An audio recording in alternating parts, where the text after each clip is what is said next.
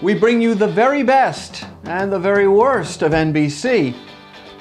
Katie owns daytime talk for now.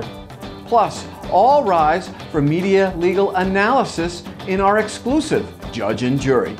Stand by for the TV news. This is the tvnews.tv, brought to you by CTAM Summit and CTAM Insights. One location, two conferences, one price to access both. For registration and information, visit ctamconferences.com. Welcome to the tvnews.tv. I'm Jeff Grimshaw in Washington. It's Wednesday, September 12th, and we begin with NBC. And here is the best news. Sunday Night Football, featuring the return of Peyton Manning, scored the most viewers ever in Sunday Night Football history, 27.9 million. Now for the terrible news for the Peacock, and it's courtesy of NBC News. And today, on the hallowed 11th anniversary of 9/11, Today opted to go with an interview with Kris Jenner about her new breast implants and dumped live coverage of the 9/11 moment of silence at Ground Zero. I suppose if you really wanted to alienate your entire viewer base and send them all over to say, "Good morning, America," this would be the way that you would go about it. All right, let's talk about daytime talk. Okay. According to the premiere ratings, Katie Couric is the new queen of daytime talk, tying Dr. Phil's ratings record for a talker premiere. Now, way off the pace was the premiere of Jeff Probst, who was down 9% in viewership for his time periods from last year's fair. And bringing up the rear was the premiere of Ricki Lake. Go Ricki, go Ricki. I don't think so. Ricki Lake's premiere was off a whopping 40% in time slots from last year's programming, and that is going to leave a mark. Available every Wednesday here at the tvnews.tv. All rise for media legal analyst Gwendolyn Lindsay Jackson and our exclusive Judge and Jury. All rise. A Los Angeles jury awarded billionaire casino owner Steve Wynn $20 million in damages on Monday in his defamation lawsuit against Joe Francis, the creator of the video series Girls Gone Wild.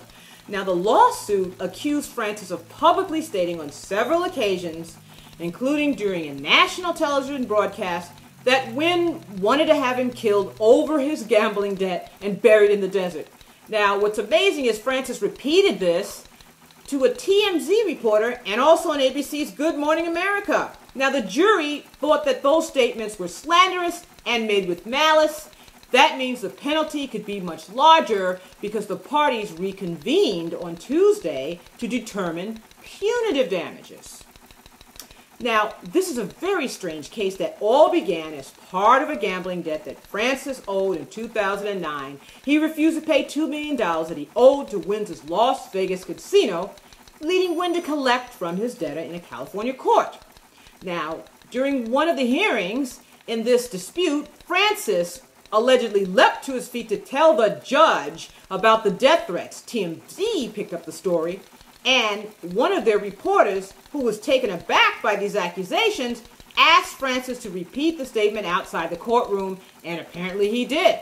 Wynn maintained that such an accusation could have undermined his business empire in a state like Nevada, where the gambling industry is tightly regulated.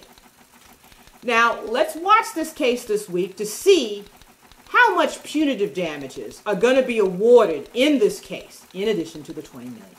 All rise. The TV News Judge and Jury is brought to you by tvlegalnews.com, featuring media legal analyst Gwendolyn Lindsay Jackson.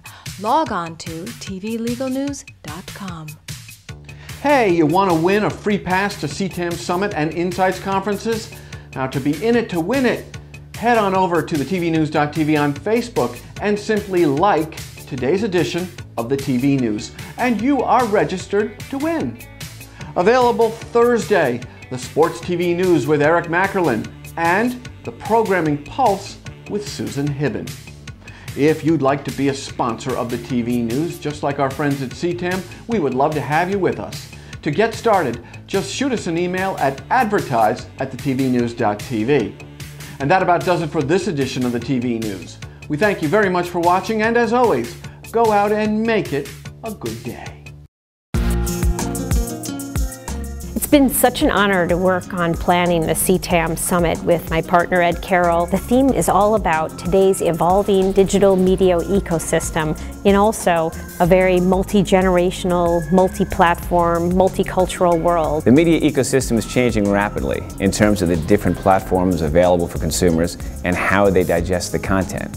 Everyone will participate, everyone will learn. If we can use the conference to understand the platforms and the content and to build a better and cleaner environment, then we can help the consumer navigate through what is increasingly a complex territory. You'll be able to take away nuggets for your work every day. Plus you'll have a lot of fun by just seeing all of our wonderful colleagues in beautiful sunny Orlando, Florida.